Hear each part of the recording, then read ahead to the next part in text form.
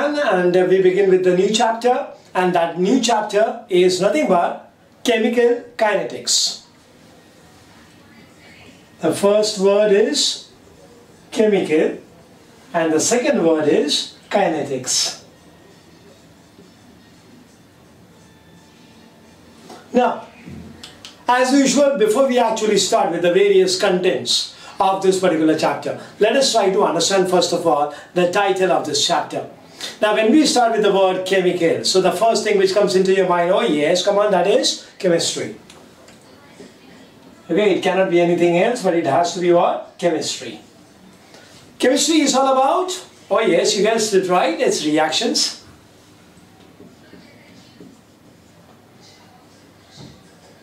Reaction is a process of change.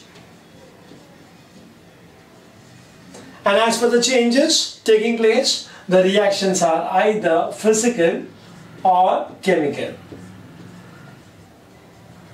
I guess you got it right, all these sequence. Okay, now we go into the next one, that is kinetics. Now kinetics is nothing but, it's all related to speed. Or we also call it as the rate of the reaction. Okay, that means we talk about the timing, the time period. That's the most important factor over here. So when we join both these words and we come to a conclusion, and that is nothing but chemical kinetics is nothing but, it's a branch of chemistry which deals with the speed or the rate of a reaction. Again, that reaction can be either a physical reaction or a chemical reaction.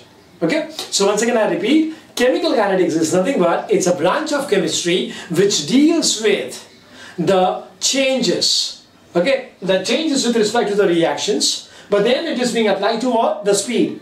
Okay, so the rate at which or the speed at which the reaction takes place is basically called as chemical kinetics. Now when we talk about reactions, as I already told you, it can be either physical reaction or chemical reaction. But generally, we are into more of chemical reactions and how does the change is going to take place in what amount of time. So in chemical kinetics primarily, it's not that we are not going to consider physical reactions at all and it has to be ignored, no. But then whenever we go into the rate of the reactions, we generally more concentrate on what?